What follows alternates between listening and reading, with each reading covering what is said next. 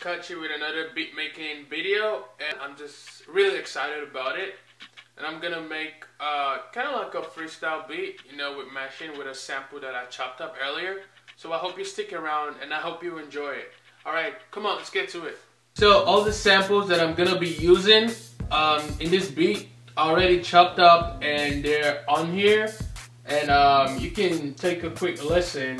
So this is my 16 chops right here. So I have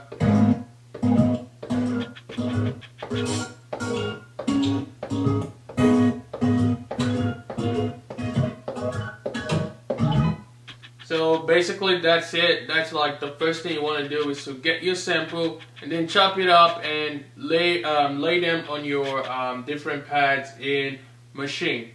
The next thing you want to do is to create a rhythmic pattern from your sample. Well, how you do this, you can do this in two different ways. Some people like to play the drums first, and how I do it is I like to create my rhythm from my sample first before I put a drum beat. Either way is good, but it just depends on your workflow and how you want to do it.